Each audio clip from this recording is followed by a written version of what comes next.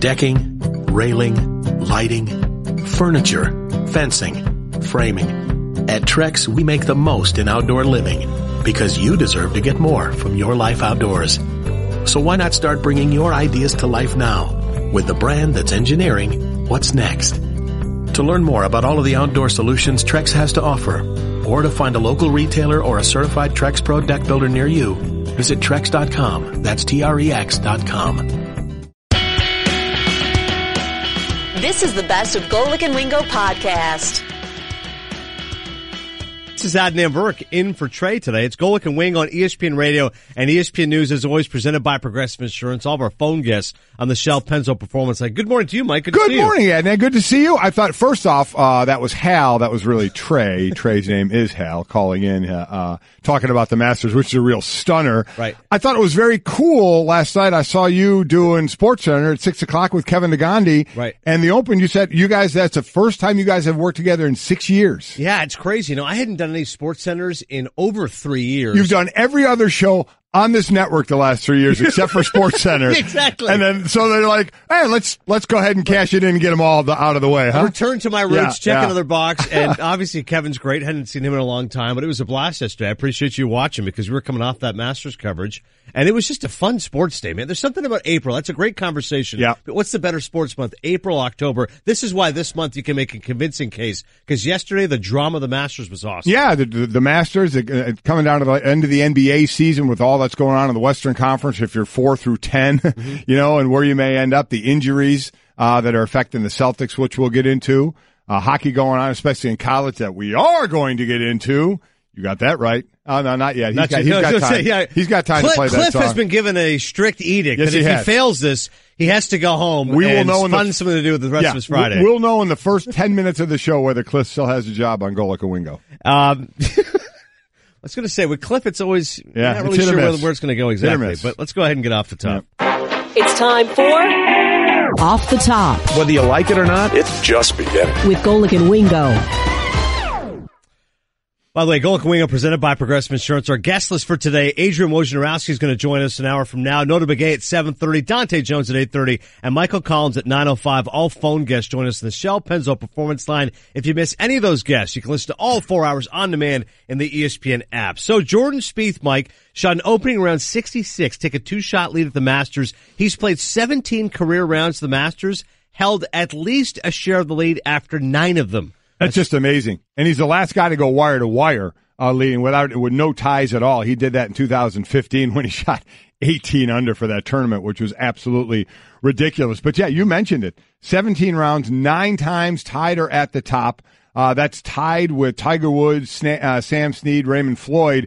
He's looking up at Gary Player 11 times, Arnold Palmer 18, and Jack Nicklaus 19 times at the top of the leaderboard after one of the rounds, he either tied or at the top. So he had a big round. There's so much to cover with the Masters, so many different storylines. But, there was a guy between him, Rory McIlroy, one of the guys up in the odds, Ricky Fowler, who are doing well. So seriously? Jeez, that's how really right out of the gate. On me? I mean, that's the biggest waste of a drop in the world on me. It has zero effect on me. None. You might as well just get rid of that because it means nothing to me. So a lot to cover still with the Masters. A lot of great storylines. I believe Ricky Fowler, Stanzik's pick to win. No, not. It was my pick. Oh, it was Mike's. Pick. Okay, very good. Mm-hmm. Off the Top. You're like a child. Like, yeah, that was mine. Like, okay, very good. Yeah. Tiger Woods not one of those 20 players, by the way, to shoot below par on Thursday. 7 shots back at 1 over. The last 12 Masters winners have all been under par and inside the top 10 after round 1. But, Mike, he was grinding, and especially the all eyes 10:42 tee time and the first tee shot. You go, oh God, well that was not the start Tiger wanted. But if you're a Tiger fan and believe he can do it, which so many of us are. He was grinding, and he did show that at least he was capable of hanging in there. Now, the recent history, as I just mentioned, is not indicative of being in his favor. But the fact it didn't go too far sideways, it wasn't a 5-over round, he hung in there. Yeah, the last 6 majors he was in the first round, he was over par in all of them. This, luckily, was just 1 over. Right. You go back to the 2015 U.S. Open, he was 10 over, and 15 back in this one. This, of the last 6 majors he started, he's in a position where he's the least amount back from the leader. He's 7 back here.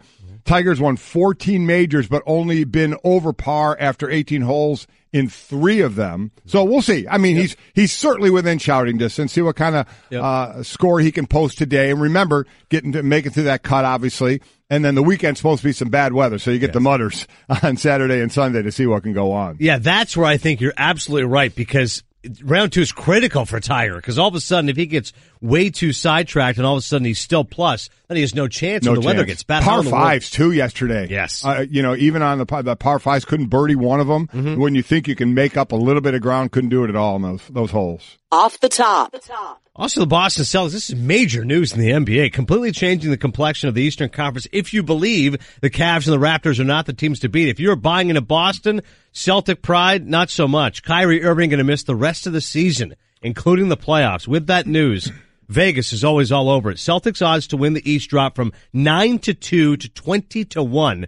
And how about this, Mike? Odds to win the finals, according to Westgate, Las Vegas Super Sportsbook, 20-1 to 80-1. Well, I mean, you look at this team when they open up against the Cavaliers, and that's the big thing, the big trade that went on, and then Gordon Hayward destroys his ankle. Sitting there looking at his foot facing the wrong way, you're like, oh, okay, they're done. Yep. They go on an incredible run, and you're like, wow, okay. Right. Boy, not only this year, but look at what this team in the future when they get Hayward back. Mm-hmm. But then Kyrie starts to miss a little bit of time. March 24th, not that long ago, gets that tension wire removed from his knee. Now, again, tomorrow he goes in for the screws coming out of the patella tendon that he had worked on. You worry about infection, and we'll have Adrian Wojnarowski in here to discuss that. But now it's kind of like what we thought back at the beginning of the year when you lost Hayward. Then they really kind of surprised us. So I think now they're back to what we thought from the beginning of the year. Boy, this is a team to look for in the future. If they can all stay healthy, what they could have. Now the only problem, though, with Kyrie Irving, he's not an old player,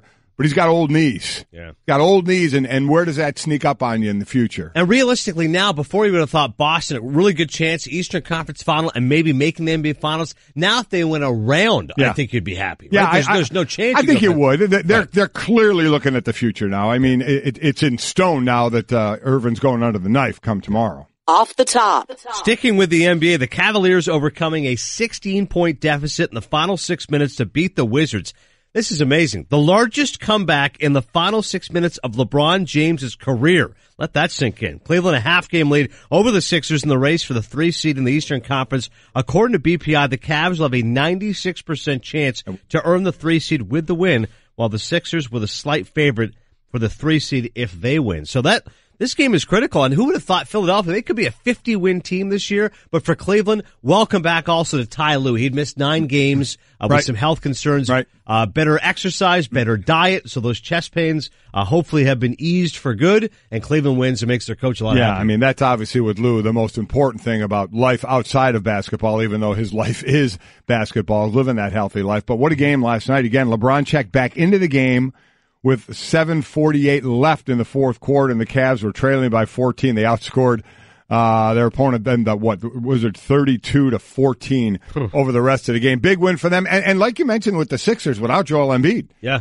With that orbital fracture and the surgery that he had, now he's supposed to be back relatively soon, but they're making a lot of hay without him right now. And the possibility of taking over the 3rd seed without Joel Embiid going into playoffs could make that real interesting. Yeah, Ben Simmons certainly has been great for Philadelphia. Off the top. Oh, and the moment that really Mike has been waiting for why he's in here today. Luck of the Irish. Notre Dame advancing the men's hockey championship game. We had the Frozen Four last night on ESPN2. Game winner, 5.2 seconds left after Notre Dame had won both of its regional games in the final 30 seconds. This is, of course, after Notre Dame won the women's basketball title with those 2 late game winners in the Final Four, including the buzzer beater called brilliantly by Adam Amin. Notre Dame, what's going on with your guys?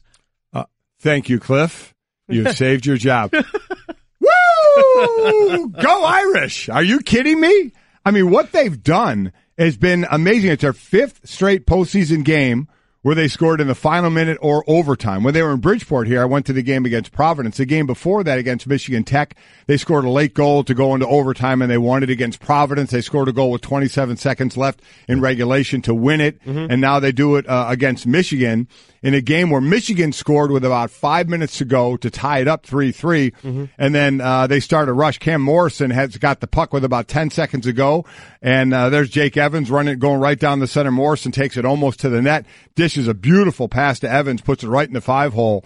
and Notre Dame gets the win. They were in the finals one other year. I think it was in 2008 against BC, and BC won that one. Mm-hmm. So Notre Dame goes on to the finals. Again, as you mentioned, the women won in basketball. Their fencing squad has won its 10th national championship this year as well. Nice, yeah, right. Notre Dame's a fencing school, by the way. And then also they'll play. Let's give a little love to the other team that's going to be in the finals, even though I'm rooting for Notre Dame. Minnesota Duluth scored 2 quick ones on Ohio State, and ended up holding off Ohio State and won that one 2-1. So Saturday it'll be Notre Dame against Minnesota Duluth for the College Hockey National Championship. John Buccigross awesome. is always all over. Oh, yeah, Does a great job last night. Dave Starman, Sean Ritson, all those guys are great. Good coverage last night of the Frozen Four. All right, Cliff, you can stay. Good job, Cliff. He brought the heat. Yeah. All right, we'll get to Jordan Spieth in just a second, but, of course, Tiger Woods. Let's talk further about him and his performance at the Masters. Honestly, like I said, Mike, out of the gate did not look good. 6th straight major he's opened with a round over par. Yeah. He's 7 shots off the lead. That's the largest 18-hole deficit he's overcome in a Masters win. He came back from 7 down in 2005. But everyone believes with Tiger there's a chance. And listen to what he said. He did feel confident he was able to battle back, despite the fact it clearly was not his day. You know, it was interesting. It was up and down for me today. I had some opportunities to make some birdies and didn't do it. I played the par 5s very sloppily today. I played them even par. And, that was the difference in the round. Played those even just halfway decent, 2 under par. I'm under par for the day. Yeah, he felt he played, his game was better than his score.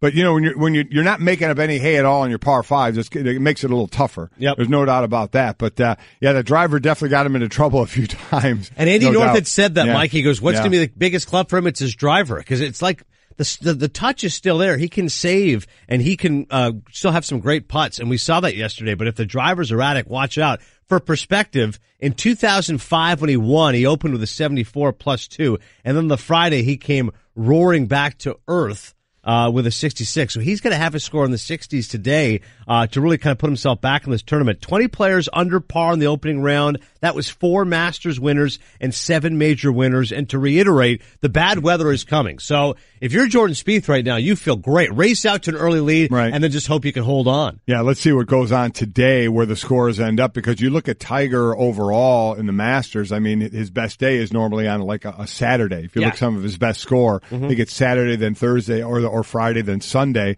of how he's done. Thursday is by far been the worst day for him, and he got out of it 7 back, so he dug himself a little bit of a hole, but let's see where it can go today. And let's see, as you mentioned, a lot of the other star power and power of winning Masters and other majors that are in front of him right now and vying for the lead. Jordan Spieth was in the zone, making 5 birdies in a row in the back 9 in the zone, brought to you by AutoZone. Get in the zone, AutoZone. Here's what Spieth had to say after a sensational opening round. I know on each hole there's a place to hit it, and then there's a place to hit it again, and I know that you can miss it in a place and be okay, and I know you can't miss it in another place and you'll be in trouble. So it was just about trying to take it hole by hole. It was very present today. And that's very important going forward, is to be very present. I've gotten ahead of myself in years where I haven't won. I've gotten ahead of myself in the year that I did win, and had to draw back and draw myself back. And, it's only human to do that, I think. And it's just about, maintaining that same, it's just a really stiff focus. Part of the beauty of golf, Mike, is just it's such a great psychological grind. And if you're able to get in that flow, nothing can disrupt that rhythm. And you saw that with Spieth. When he was making birdie after birdie after birdie, you said, man, this is why he's so good at Augusta, because once he finds that rhythm, it felt like he's unstoppable. It's not even him against the other players. It's him against the course, and the course he's dominating and feels so comfortable. And at this point, as you said, Tiger's 7 back. Of course he can make a run. Other guys can do it. But when Spieth is rolling, forget about it. 5 straight birdies. That's his personal best in a major. Yeah. Listen, when he's on, you start what he's doing at the young age, you start looking at comparisons to Tiger. And again, only one player in the last 40 years has gone wire to wire without ties to win the Masters, and that was Spieth.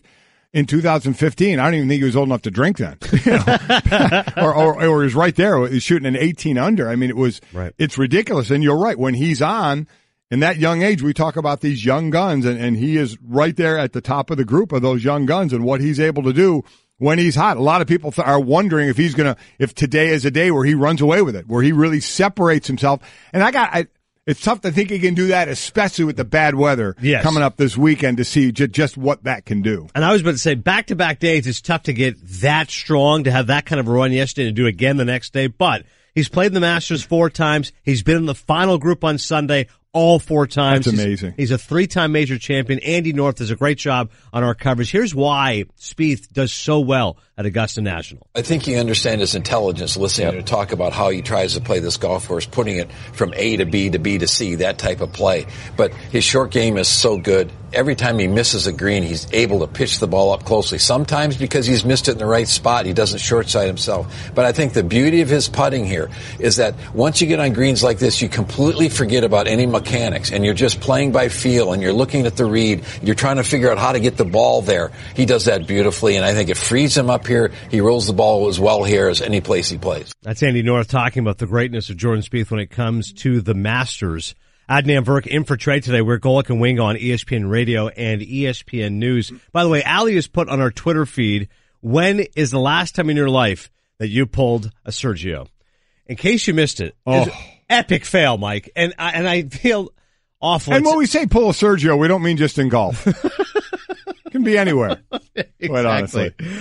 That performance, if you missed it, he had a 13 on the hole, and it's a hole he's always done well at Augusta. Just kept going in the drink, in the drink, in the drink. Literally, you're watching the shot, and it's a nightmare unfolding. It's back and to the left. Back and to the left. And the Tin Cup references came immediately because Roy McAvoy in the Kevin Costner film shot a 12. So Sergio eclipsed that by going with a 13.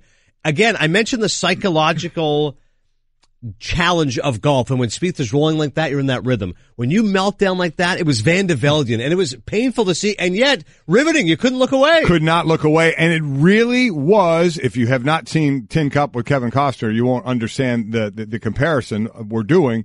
It really was like that because Costner was outside of one shot that went right to the drink, was hitting the green, and it was rolling back. And that's what happened here. He kept hitting the green. He actually said after this thing, that's the first time I shot this type of a hole without hitting a bad shot. He was hitting the shot. He was putting it right there on the green. Mm-hmm. But then you would hear them say, just go deep on the green. Just be safe. But every time he knocked in the drink and he's losing 2 strokes, he's going, I'm sure he's thinking, wait a minute, I got to get it close to putt out of this thing to get out of this. I can't play it safe because I'm going to lose a couple of more strokes because I'm going to have a longer putt. I still need to dial it in. I get what he was thinking. Okay, it goes into the drink. Yeah. Man, all right. Now I got to make up these strokes. I can't play this safe. I got to put it right there. And he kept trying. Just watching it roll back was painful. There was one time where he started walking toward the green like, okay, this one's staying on. Right, I'll will it to happen. And he had to stop. And everyone just, at that point, you're going, no, I was waiting for him to cut to just like in Tin Cup, cut to the trailer with the director in it going, no, he can't be doing this again. And then Andy North's bringing up the fact that I don't want to be comical about this, but there's, you only have 6, some people only have 6, golf balls in their bag. Oh. Remember in Tin Cup, this is your last one, right. You're disqualified. You started thinking of all those references and couldn't believe it. Yeah, and what was even crazier is the 15th hole, Firethorn, Sergio 31 under par in 66 tries. That's his best hole at Augusta. Crazy. Right? It's one thing if you go, this has always caused me problems in my career. I always get a little bit hesitant. I get a little squeamish. No, I dominate this hole, and then he completely falls apart. After that 13, he's now 23 under par in 67 tries at the 15th hole. Here's Sergio try to make some sense of it. I don't know. It's the first time in my career where I make a 13 without missing a shot. Simple as that. I felt like I hit a lot of good shots, and unfortunately the ball just didn't want to stop. I don't know. It's one of those things. So it's just unfortunate, but it's what it is. Well, you saw it. I don't think I need to describe it. So it's not the first time it's been there. So it's not new. But with the firmness of the greens and everything, it felt like the ball was going to stop, and unfortunately, for whatever reason, it didn't want to. Again, you just wondered, go deep. Just play it safe and go deep, get on the green and get off this hole, because it's killing you right now. But as I said, I get the thought process of, no, these are good shots I'm hitting. Plus, I need to get out of this. I got to stop the bleeding. And the better shot I hit, if I can just, get up and down here, I'm going to help myself at least by a stroke, and he needs all he can get. Turns out now he's sitting, 15 back.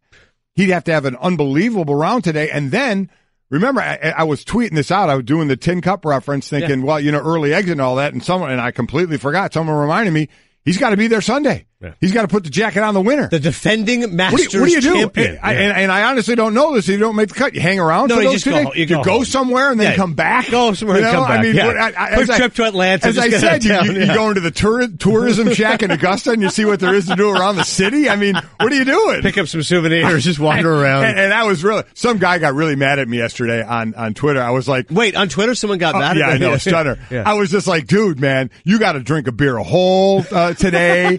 Bring out a fan to caddy, right? Let him have some fun or whatever. And some guy, of course, gave me do you know what the Masters means in Augusta? Talk to your partner Trey about how how pompous reverent this is, and you're making a mockery out of him. Like, yeah, I am at this point. I feel bad for the guy, but what are you going to do now? Think of humiliating moments in sports and what could compare to a 13. I think field goal kickers, it's painful, right? 27-yarder, Blair Walsh, chip shot, misses it, fine. Baseball, a guy's in a bad drought, missing strike. Like free throws in the NBA, missing it. But there's nothing quite like a meltdown in golf. I remember Van de Velde in 99 at the British Open. It was incredible. He's taking his socks off and was like, what is he doing? You can literally see the fragile psyche of an athlete unraveling before your eyes. And this was shot, same shot. The same shot over and over and over and over again. It's incredible. Golic and Wingo. And Wingo. Mm-hmm. Trey Wingo and Mike Golic Sr.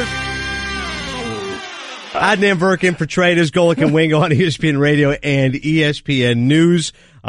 More to relish here with regards to the Masters. We talked quite a bit about Jordan Spieth and Tiger Woods, but maybe the story of the day is Tony Finau. And if you're wondering who's Tony Finau, this is all I need to know about this guy.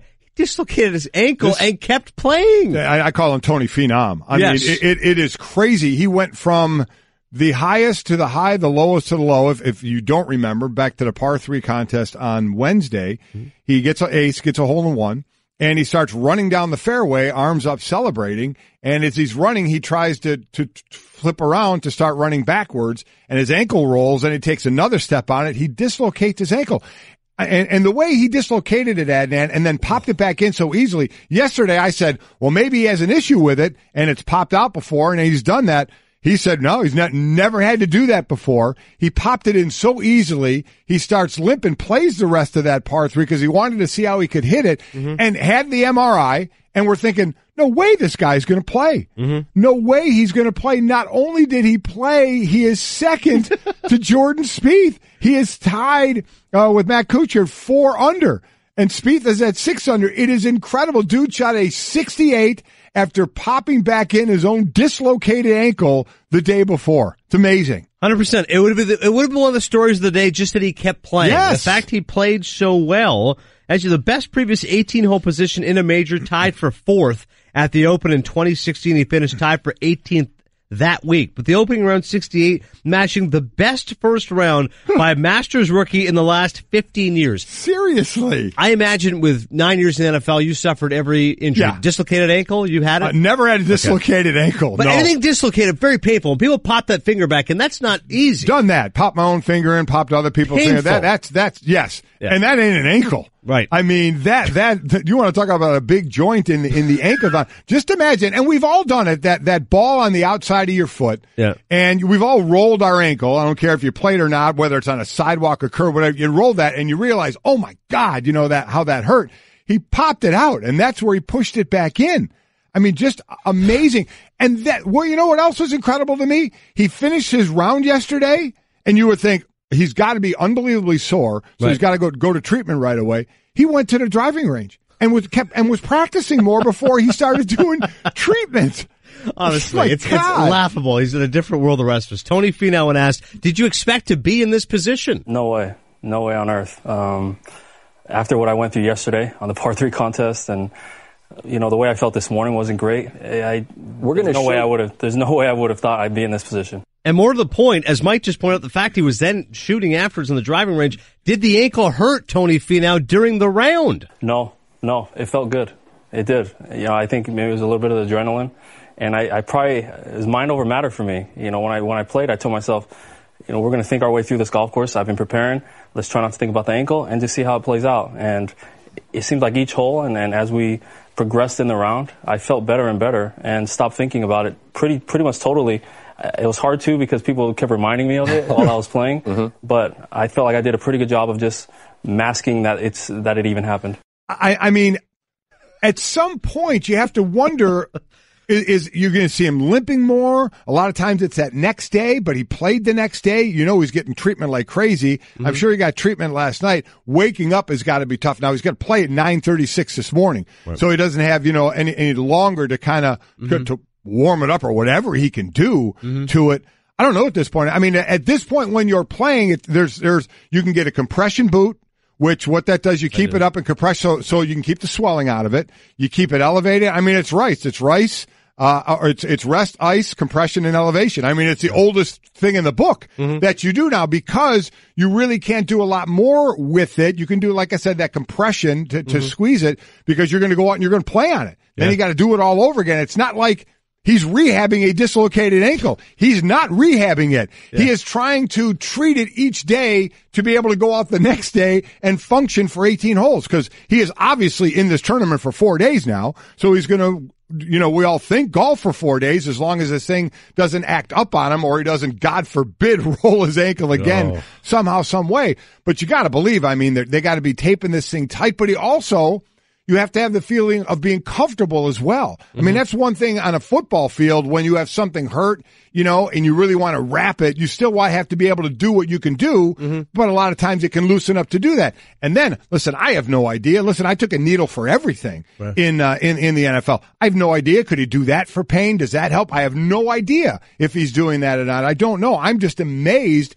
at what he's been able to do, but each morning he's going to be sore. There's no doubt about it. And then you have to aggressively treat it. Again, not rehab it. The rehab will come after this tournament is over. He is just treating it because, gang, he's going out there each day and it's not healing at all. Because he is continuing to walk on it. When you dislocate something, imagine, okay, he popped it back in, but everything around it stretched out. Possibly something maybe even tore a little bit, but supposedly the MRI was fine. So just really stretched things out. So, I mean, he's got some healing that's going to have to come up, and I'm telling you, the healing ain't happening in the next few days. Yeah, for now we know Tony Finau has a great pain threshold. Yes, he does. And I'm with you wondering what happens the next morning. I thought in that moment, maybe the adrenaline takes over. As an athlete, you grind it out and do it. And then once you realize the enormity of what you've done, you just collapse and go, my God, please, my ankle, I can't do this. Yeah. Or as you said, the next morning it wakes it's up. Like a balloon. Blow up on Yeah. But you're right. Rice is the oldest method of the book. A lot of ice and grind through it. And now people are rooting for him. I mean, this would be amazing if he just hangs in there. We all know the names that we've talked about all week that you want to see at the top. The old guys and Tiger and Phil Mickelson and the young guys of Spieth and Rory and all that. Tony Finau has put himself right in to that conversation of, man, how cool would this be, if he were competing here at the end like he is right now. All right, that is the story when it comes to the Masters. Golic and Wingo on ESPN Radio and ESPN News. Adrian Wojnarowski going to join us at the top of the hour for the full NBA breakdown. But just to reiterate, Kyrie Irving is done for the season. This is obviously a calamitous blow now to the Boston Celtics and their chances of trying to go deep. Stephen A. Smith, when asked what happens to Boston's chances in the playoffs. Well, they virtually plummet. I mean, they're relatively non-existent as far as I'm concerned. I wouldn't be surprised at all if they were knocked out in the first round, whether it's by the Washington Wizards or the Milwaukee Bucks. They simply don't have the offensive firepower to get it done.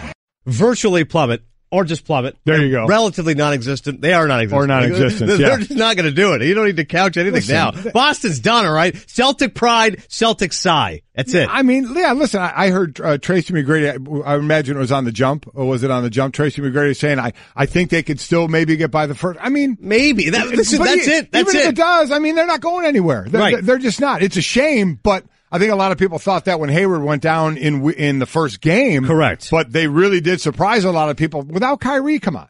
You get a star athlete lose. It's always about depth, right? Yeah, you can do it absolutely. for a short period of time. The Eagles proved that. Carson Wentz goes down. Nick Foles, in a limited amount of time, was still able to excel, and they won a Super Bowl. It was amazing. Over the course of a season, though, you lose two key cogs, you have no chance. Not going to happen. In the NBA. But I'm going to tell you, Celtic fans, I love what Danny Ainge is doing there, and you all should be ecstatic at your future there. because I don't think a lot of people felt, maybe you got a little bit wide-eyed and thought, oh, well, maybe this year, look at the way they're playing, even without Gordon. Is Gordon going to come back? Look at, he's out there jogging, he's shooting. And Brad Stevens would put that to rest, say he's not coming back this year. Yep. And that's a smart thing to do. There's no need to rush him back. I think the future is extremely bright for Boston and the route that they're going. Also fascinating to think about all the conversation about Kyrie Irving, Isaiah Thomas trade, and now you go, it was relatively uneventful. Isn't that the truth? I mean, you sit there and want to say Boston easily won that trade because Isaiah Thomas isn't even on the team anymore, but getting all the players that they had, they traded them all away to what else they brought in right now. I mean, because on the face of it, you're like, oh my God, Boston got so much better this deal. They got one of the best players in Kyrie. Unfortunately, he's gone, but I never thought Boston was going to be a threat to the Eastern Conference Championship this year. Once Cleveland readjusted their team, as well as Toronto was playing, I thought, okay, could Boston compete there? Yeah, but I didn't really think they were going to be the team. I really look at this as a future team way more, and I still think the future is bright, though. You do now have to, do you question Kyrie the Irving knees now feels, of Kyrie Irving? You know, Adrian Wojnarowski, again, will be in here in about 20 minutes or so. He can take us a little more inside that on really not so much now. We know what's going on now with the surgeries, but what does it mean for the future? Yeah, it's definitely going to be a conversation that will be had by many with regards to what happens now for the Celtics.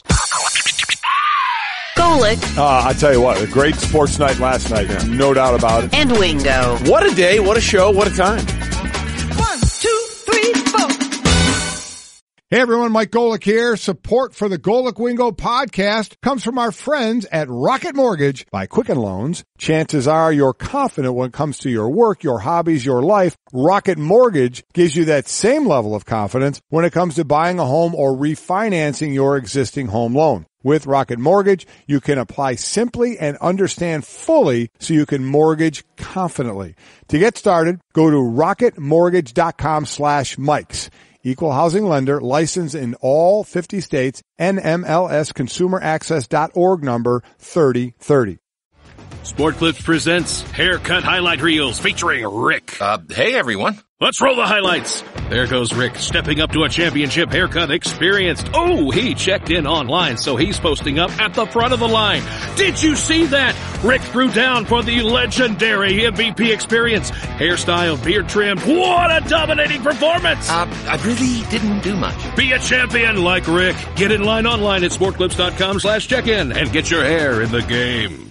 To the NBA we go, Woj. You're our NBA insider over all things from the league, and when you report the fact Kyrie Irving done for the season due to his left knee, what prompted the Celtics brass to say, enough's enough, let's shut this down?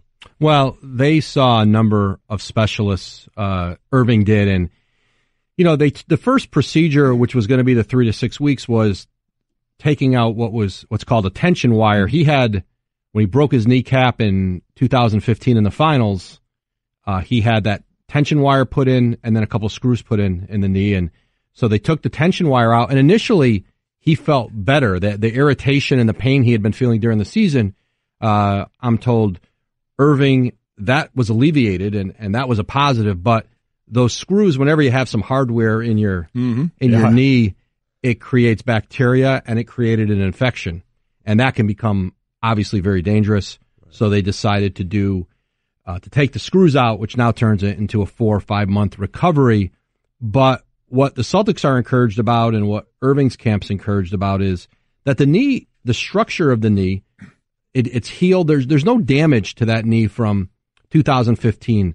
The tendons, the ligaments, the bone, they all healed. And so, listen, every time you cut into a knee, it's a concern, and it's foolhardy for anyone to say, there's no worries. Every time you go in there, maybe someone's diminished a little bit, but they have reason to believe it'll be stronger going forward, and that the pain he had been feeling from that wire now is gone, but he's got to go through the rehab here and be ready for training. And see, that's the thing about it. And to your saying the word rehab, we just naturally say that, but it's a different kind. This is just wait. Yeah. I mean, there's rehab to rehab something that's hurt. Right. And as you said, structurally everything's fine, but the bacteria and the infection, I've had guys that have had that, and it is nothing you can do. You just have to sit and wait for that to work through, its course, whatever the medication you're getting for, you just have to wait what they do when they go in there and try and flush out. You just wait. It's just, it's damning because as an athlete, you're used to doing something, to say, okay, I'm doing this day to get better, but this is just kind of a wait and see thing, correct? I mean, that's all this is with the bacteria. That's it. And like I said, they had it, they wanted to get in now and do it. And, there's risk of waiting. There's risk, and especially once you have an infection, that's it. Like they had to go in and clean that up. And so, they're hopeful. They're hopeful that they'll have, both he and Gordon Hayward will be ready to roll in training camp in the fall, and Boston again will be a favorite. And then they've used this season to develop Jason Tatum, Jaylen Brown. You've seen the growth of their young players. They've developed players all over this roster, and then you insert back in 2 All-Stars, and Boston, by rights will probably be the favorite next year, although Philly's going to be pretty good. Philly's pretty good right now. And that's what I was going to say. Talking right now with Adrian Wojnarowski. As always, follow Woj on Twitter, Woj ESPN, and on Instagram. Now Philadelphia gets really enticing because you say, all right, if you're buying into the Raptors, as I am, you say, all right, home court, better bench, shooting more threes, DeRozan's maturation, got it. If you're someone like Mike who believes in Cleveland, LeBron in a 7-game series, arguably his best year, 15th season, got it. But Philadelphia is the one that's fascinating. I remember at the start of the year talking with our buddy Russillo, and he goes, what will be a success? I said, if they're around 500, pretty good. 42 and 40, it'll be great. They could be a 50-win team, Woj, and doing it without Embiid. Yep. Simmons has been unbelievable. Like, I don't know if there's a more fascinating team coming out of the East than Philadelphia. And really, really tough at home. And think about this. Every night, I was talking to a Western Conference GM yesterday about this, and one of the teams, jockeying here in the West to get in the playoffs. Every single night in the West has playoff implications. That Denver win last night against Minnesota, huge for them. There is one significant game being played in the Eastern Conference all year. It's tonight in Philadelphia. Yeah. Sixers, Cavs. The winner gets really the inside track to that 3 seed, and that place will be rocking in Philly. What if you had to put on Philly this year to actually do damage? Or are you, like Boston, we're looking to the future? Is Philly, do you think it is now? It can be now that they can make hay right now? Absolutely. No one wants to play that. When's Embiid coming back?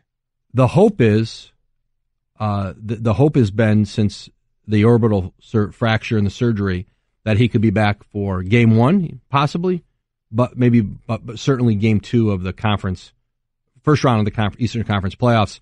It was really a 2-week so surgery last Saturday. 2 weeks was the minimum. There's been, I think Derrick Rose came back in 2 weeks with this injury once. That their hope was either game 1 or game 2, that they could have him back. And so, they'll know more here in the next day or two when they go back in on it, but they played great without him. Simmons has been remarkable. J.J. Redick is playing his best basketball, and, role players up and down that lineup. And again, at home, I mean, they've just been unbeatable lately. And so they're going to be a lot of fun. And again, no one's going to want to play them. Talk right now with Adrian Wojnarowski on Golic and Wingo. Adnan Burke in for Trey. We're on ESPN Radio and ESPN News. LeBron last night, amazing to think in what's been a historic year in many years, Woj, the largest comeback in the final 6 minutes of his career. 16-point deficit. They overcome the final 6 minutes to beat the Wizards. As you mentioned, neck and neck right now with Philadelphia. But Cleveland, as they start to round towards the playoffs, what would your assessment of them be?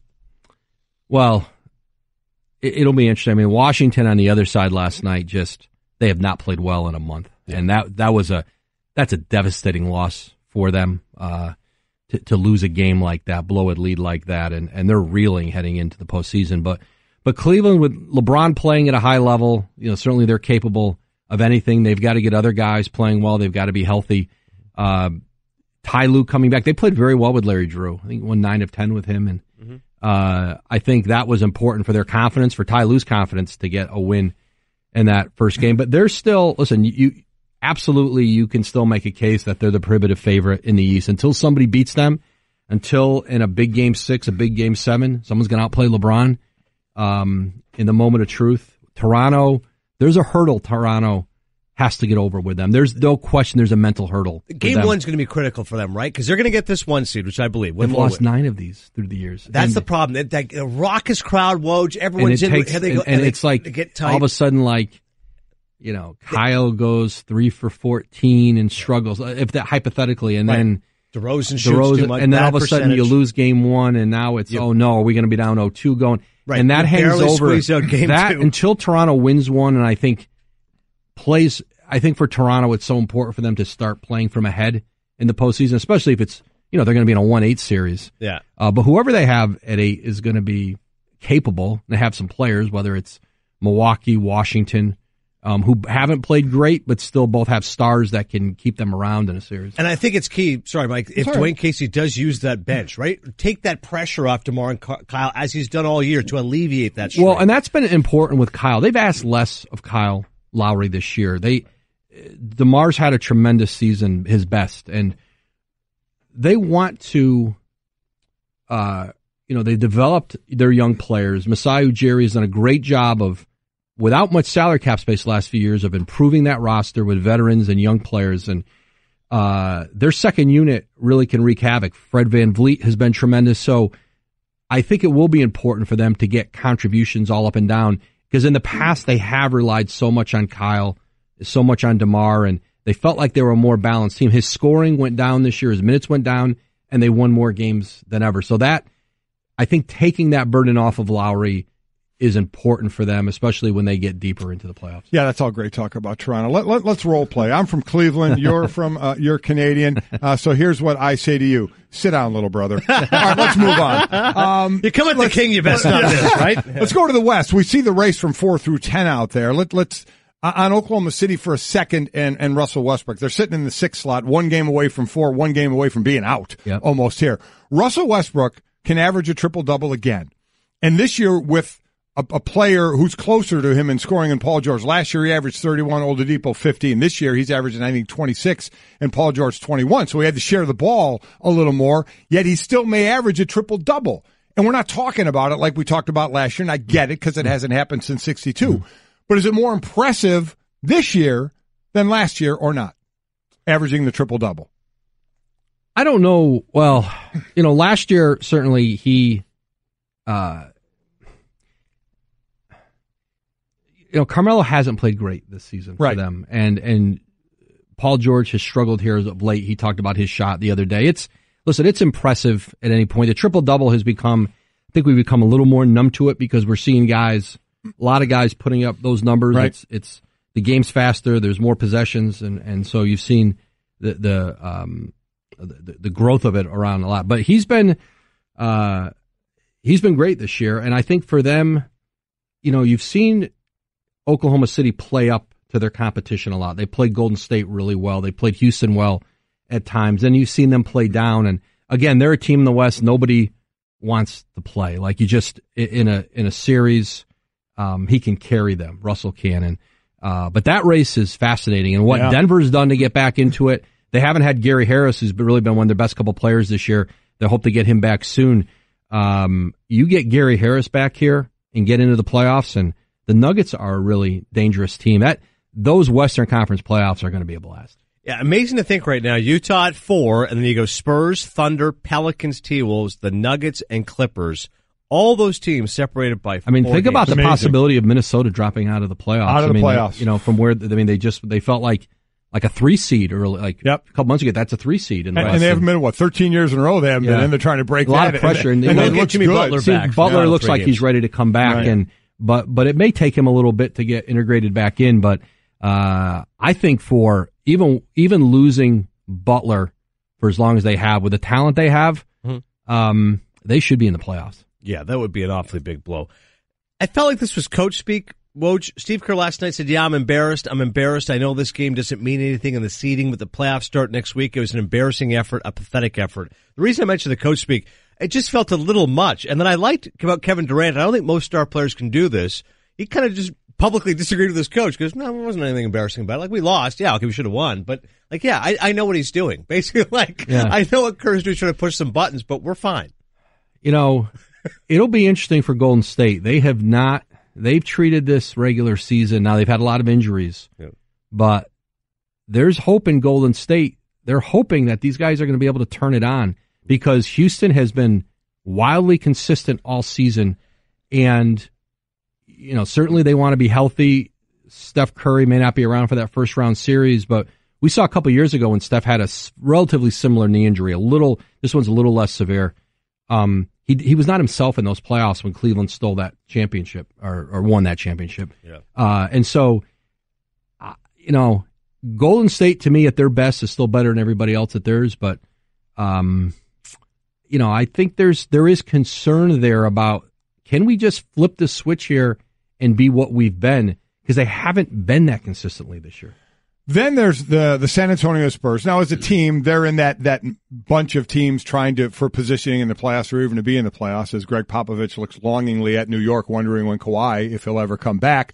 So that, to me, is the more important question. Nobody expects anything out of them this year, even if they make the playoffs. Kawhi Leonard's got, 1 year and $21 million or something left on that deal. Will he be with San Antonio next year? It's unclear. I mean, they're going to be in position to offer him a $219 million extension.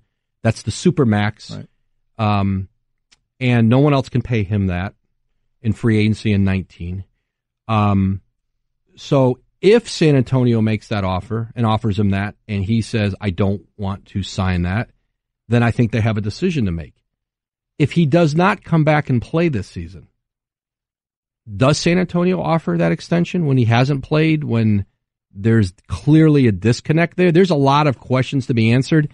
I don't think it's a certainty, but listen, I think San Antonio is going to continue to do everything they can to work with Leonard and find a way to go forward with him. But there's some things that are going to have to happen when this season's over for them to reconnect and for them, to feel comfortable offering that contract. And then if they do and he doesn't accept it, well, what's the message to them is then do we need to look at a trade? That'd be a big message. Yeah, absolutely. Last one here for you, Woj. I love, they always give us these, like a bio of you here. So, this is born in Bristol, Connecticut, 1991, St. Bonaventure graduate. Yeah. And I wanted to publicly say to you, congrats on the Bonnies and how generous you were. $3,200 you paid, I believe was the amount. Maybe it was more money. But to get people from St. Bonaventure, to get the players there and graduates there, the fact that they made the NCAA tournament was a very magnanimous gesture by you. How $10,000 it was. Sorry, excuse me. I've just given you short shrift. Where you go. Right. How great was it? I mean, people don't understand how important one's alma mater is to them. For you, how great was it to see the Bonnies back in it? Oh, I went to Dayton for that game. It was UCLA. Like there are freshman classes at UCLA bigger than our whole school, right? We have 1,650 students. Like there's freshman psych, halls bigger. Yeah. So for a little school like St. Bonaventure to beat UCLA in the NCAA tournament, it doesn't get any better than that. That's so cool. I had a blast. We had a blast. I was proud of him. Oh, that's a neat thing. Woj, ESPN, as always, you can follow him. Thanks, Woj. Thanks, guys. Appreciate it. Golic and Wingo. It was all sort of one big giant Jell-O mold. It's very interesting where that went.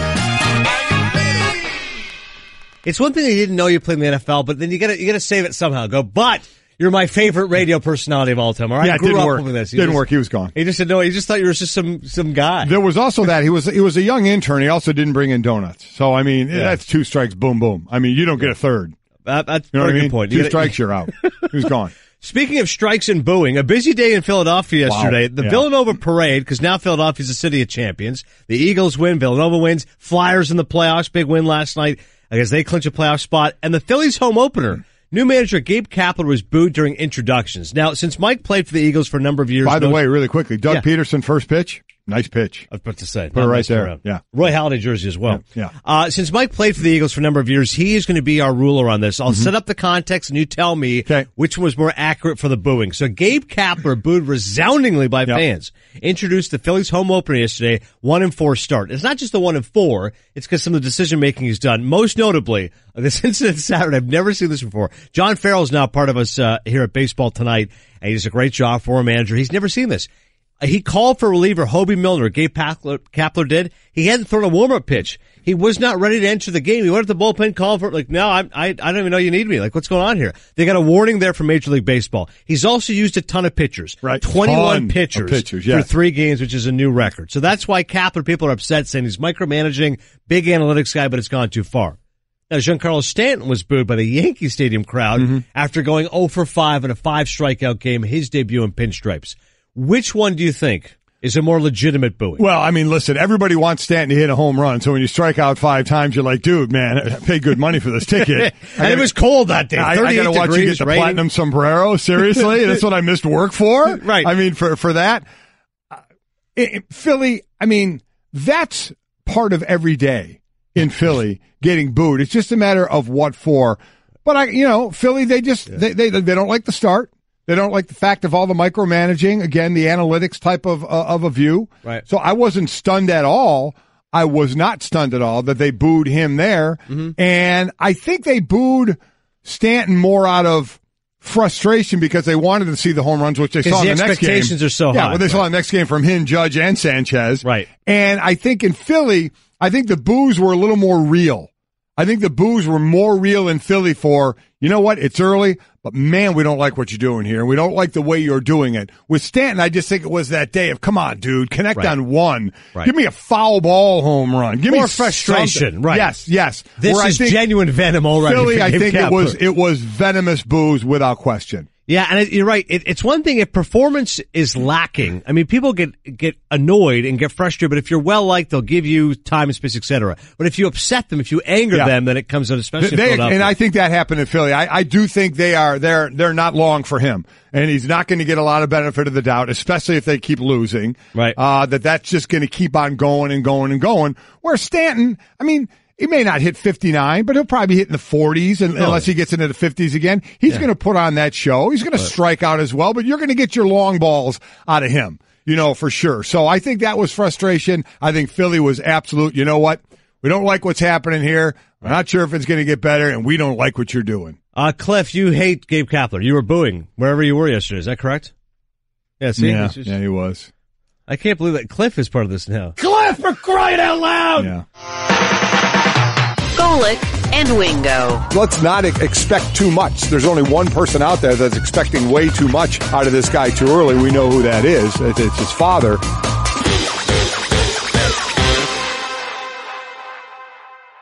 Winning at sports and at sports broadcasting means changing things up. Just like La Quinta Inns and Suites is changing up their look. A renovated lobby that's so contemporary it even makes Golic look cool. Yes, it does. And a totally updated fitness center that even has Wingo feeling like a workout. I'm ripped. Plus plenty of comfortable spaces to hang out. Yep, this La Quinta look definitely has a vibe of victory. So you can just relax, refresh, and get ready for your next big meeting. Prepare to win at business with La Quinta Inns and Suites. Book now at LQ.com. Michael Collins is one of the best. ESPN golf analyst joining us right now on that Shell Pennzoil Performance line. Michael, always love your energy and the fact you bring lots of enthusiasm. Tiger Woods could have used a little bit more of that zest yesterday as he struggled. He did say that at least he fought his way back into it, thinks he can make a run. How realistic is that in your estimation? Well, it's extremely realistic. You have to remember that Tiger Woods has had 18 pro starts at the Masters. Only one time did he break 70. Just once. So at 1 over par and not birdieing any of the par fives, it's one of those things where Tiger coming into this week, the hype was big, but the reality I kept trying to tell people was chill. Just chill. It's a major. Even Tiger has to have steps coming back to a major. So I'm not worried about Tiger Woods whatsoever. And I think because the conditions are going to be perfect on Friday with warmer temperatures, Tiger's going to put a good score on the scoreboard today. And people think a lot of others will as well, maybe even Jordan Spieth, and we'll get to him in a minute. So as far as Tiger is concerned, because we hear the weekend could be some bad weather, how close in your mind does Tiger need to be to the lead after today to make a realistic run for the weekend? Well, you got to start with this, Golic. Do you think Tiger Woods realistically has a chance to win this weekend? I do not. I mean, if the answer is yes, see, me and you are in the same boat. I think Tiger's going to win on the PGA Tour, but I don't think he's ready to win the Masters, a major out the box in his sixth start coming back from the injury. Now, if he was going to put himself into position, he needs to be going into Saturday with the weather forecast 2 to 3 shots back, maybe 4 at the most. But you're talking about Tiger Woods going against Jordan Spieth, and now Rory McIlroy seems to be in form too. When it comes to the Masters, this right now is Jordan Spieth's house. And you mentioned that, and this is honestly crazy what he's doing, because a stretch of 5 straight birdies yesterday, he finished the day at 6 under, Michael. You mentioned it's his house right now. How do you view his level of play? Well, the thing about Jordan Spieth is Jordan reminds me a lot of Phil Mickelson when he comes to Augusta, because it doesn't matter what he's doing and what part of his game seems bad. When he gets to the Masters, he just kind of goes, oh, yeah, I got this. I know this place. I'm good. I figured it out. Don't worry. I got it. No worries. And that's how he plays. He is so freed up when he's playing at this golf course that he just goes out there and looks more relaxed than anybody else on the golf course. You know, we had Nota Begay on earlier, and he thinks Spieth at the end of today will be at 10 under. What do you think? What do you think that number? Because you said the weather's going to be nice. What do you think that number realistically could be?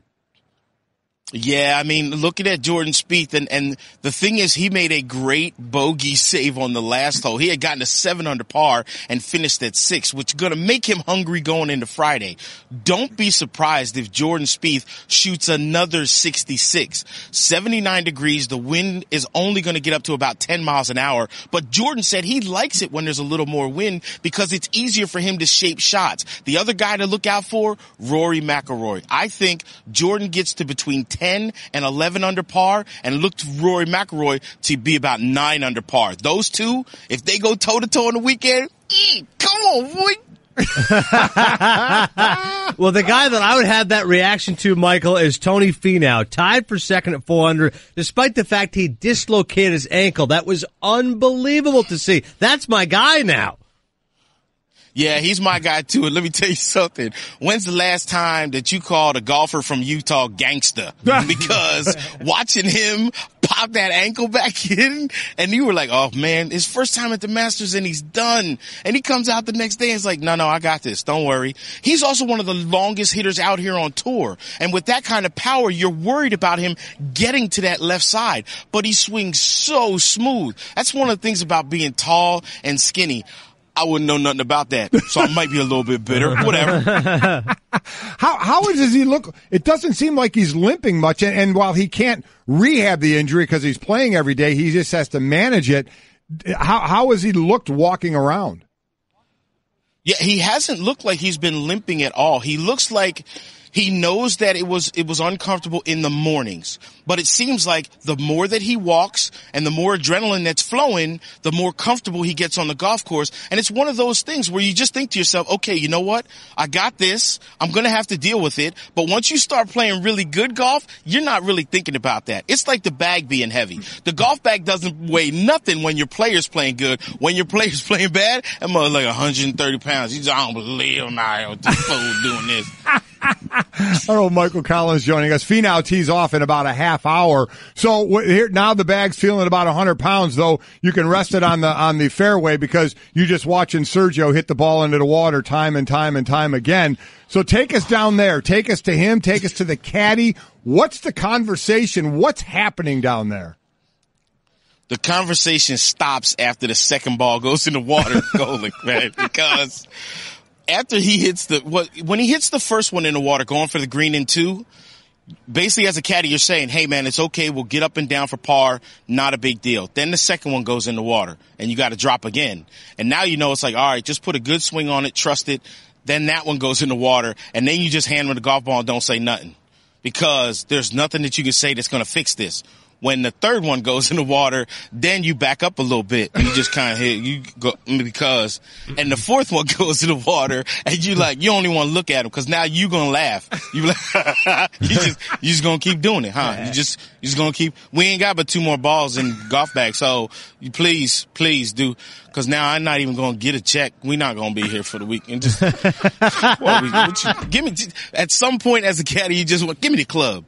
God, let me do it. But you can't. So the fact that Sergio made a birdie on the next hole, I mean, that tells you a little something there. Sergio 5 years ago, that would have never happened. He would have been tearing the course up, something terrible. But now it's like, you know what I get to do? Come back next year with a green jacket. My baby will be 1. I'm good.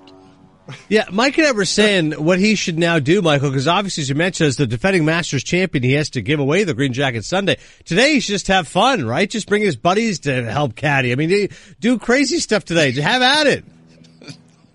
No, look, let me tell you something. As a caddy, there ain't no buddy coming to take my golf bag, right? You know what I mean? Because it's the Masters. I don't care if we shot 100 on the first day. I'm still carrying the bag on day number 2. You know what I mean? Like, it's the Masters. You do the right thing. But the goal for Sergio, too, you know you got to be here for the whole weekend, so you might as well just enjoy Friday. And who knows, shoot a good round and have something to build moving forward. There's 3 more majors this year. So, you know, there's no reason not to get ready for them, too. And there are other golf tournaments. It's not like we play the Masters and then we're taking off till June. So, you know, we look at the course this weekend. If it's going to get wet and going to get windy, we talk about this in horse racing all the time. Which horse is the best mudder? Yeah. How does that work for golf? All these guys are used to playing in bad weather, but obviously some can play better than others. Who are those guys? Who could maybe use this as an advantage? Well, see, that doesn't go here at Augusta National because they have that sub-air system. So the fairways here drain really, really well, and then they flip a switch. And for people who don't know what sub-air is, imagine a shop vac underneath the greens. So as water hits the greens, they flip a switch, and they just start sucking all the moisture out. So guys will be hitting shots in with longer clubs, but those greens are going to stay really firm and really fast. And they can leave them on and control the amount of moisture that's in the greens. You want to talk about a club that's got some money? That's right here. And one more for you, Michael. Rory McIlroy. Why is it you like his chances today? Just break down what it is specifically about him at Augusta right now. Because so many other guys were the focus coming into this weekend that Rory didn't have any pressure on him. And you saw what he did on Sunday at the Arnold Palmer Invitational and the way that he played. That's the Rory that we've been waiting for. Confident in his equipment, in his golf ball, and himself. And then you see Rory McIlroy yesterday and showed some glimpses in round 1. And because of that, he's going to have the same confidence going into round 2. Rory now, when he thinks about, you know, I got to win the Masters, he doesn't think that way anymore. He just kind of goes, you know what? I'm just going to go play and see what happens. And when Rory's like that, that's why he's one of the best players in the world. His A game is better than everybody else's. All right, Michael, the important question. We had heard this year, we hadn't had it confirmed, that some lines that were being yelled out after shots were going to get you tossed from Augusta. Have we heard any of those type of lines, any dilly-dilly lines or anything, or have anybody been removed after saying anything? No, and that was one of the things you really didn't have to worry about at Augusta National. Look, the Masters is like going to church on Easter Sunday or Christmas Eve. You're not going to act a fool at church on Christmas Eve, are you? No.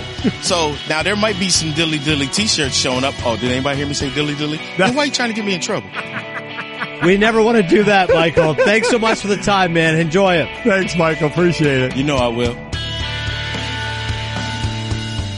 This has been the Best of Golic and Wingo podcast. You can listen or subscribe on the ESPN app, Apple Podcasts, or just ask your smart speaker to play Golic and Wingo. Plus, you can check the guys out live weekday mornings from 6 to 10 Eastern on ESPN Radio and on ESPN News.